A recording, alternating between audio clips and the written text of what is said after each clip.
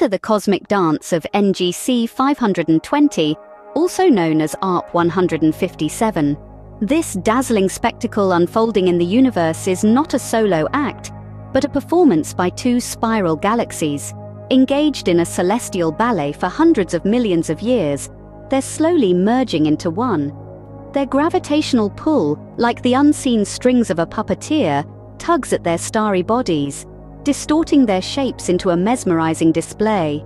The spectacle, located about 100 million light-years away in the constellation Pisces, is a testament to the grandeur of our universe.